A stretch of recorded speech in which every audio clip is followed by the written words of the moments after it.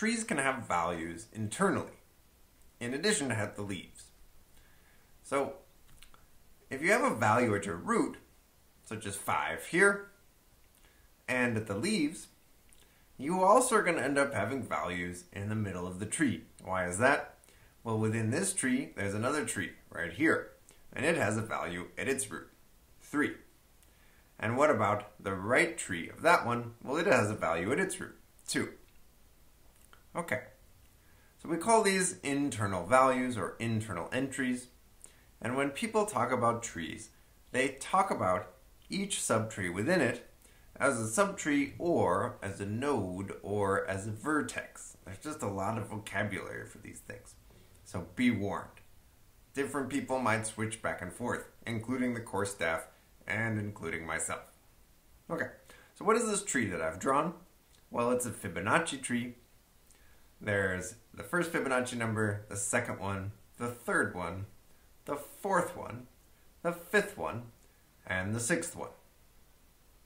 And some of these are repeated throughout the tree. So in order to represent this, we're going to use a class. The tree class has a constructor, which takes the entry at the root of the tree, and then the left branch and the right branch. Left and right should either be none or trees themselves. We set the entry, we set the left, and we set the right, and we're done. So let's keep this one nice and simple. We could add additional methods in order to make sure that it displays nicely and this sort of thing, but we'll leave that for the lab. Okay, so how do I construct a fib tree for the Fibonacci number n? Well, if n is 1, we'll return 0 with no other branches. If n is 2, we'll return 1. Otherwise, we need to construct the left tree, construct the right tree, and return a new tree that sums the left entry and the right entry to get the nth Fibonacci number, and then keeps around the left and the right. We can code that up pretty fast. So everything up here were trees represented as tuples, and that was just an exercise to get us started. I think it's more effective to talk about trees as a class.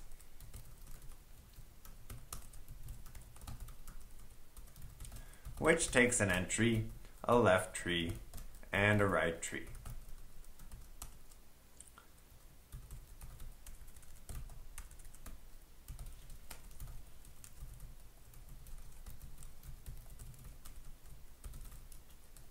And sets the 3 instance attributes of every tree.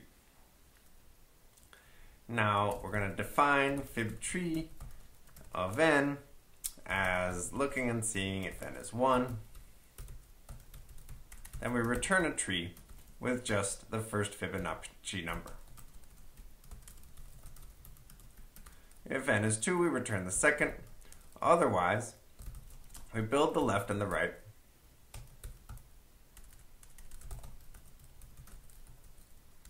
N minus 2 on the left,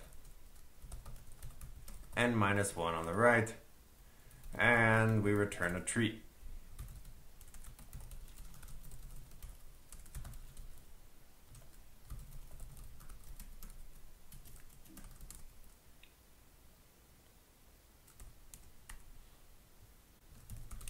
So it should be the case that if I construct a fib tree for the sixth Fibonacci number, which is 5, and then I get its entry, I'll get back 5.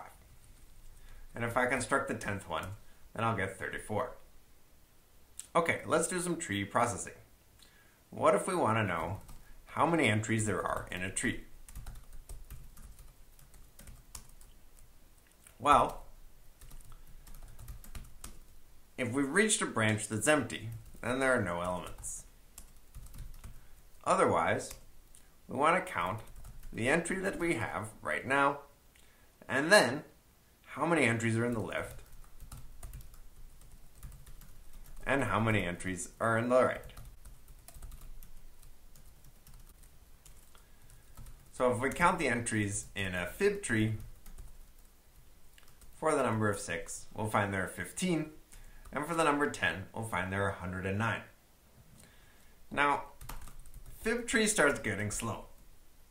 If I look up 20, that was fast, but if I look up 30, Well, it takes quite a while to build this tree. And what's going on? Well, it turns out that the 30th Fibonacci number is 500,000, so a reasonably large number. And I've now created this tree in memory, which has 1,600,000 some entries. Now, we've built this whole thing out. It's pretty big, and that means our function is pretty slow, but at least we're able to represent it in a very small amount of code.